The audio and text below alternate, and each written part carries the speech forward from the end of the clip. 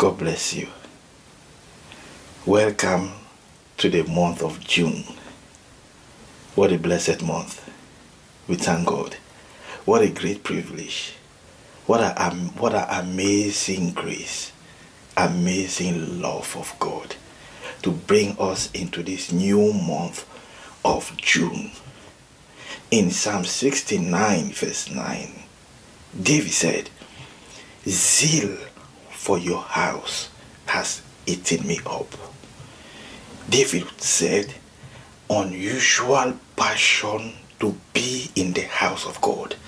Unusual passion, unusual zeal to be in the presence of God has eaten me up. The month of June is our month of unusual zeal for the Lord. Unusual zeal for the Lord. Therefore, I pray for you that in this month of June, may God plant in your heart unusual passion for Him, unusual zeal for Him, unusual zeal to create an amazing devotional time for God, a consistent devotional time with Him. The Bible says, "And the Lord appeared again to Samuel in Shiloh."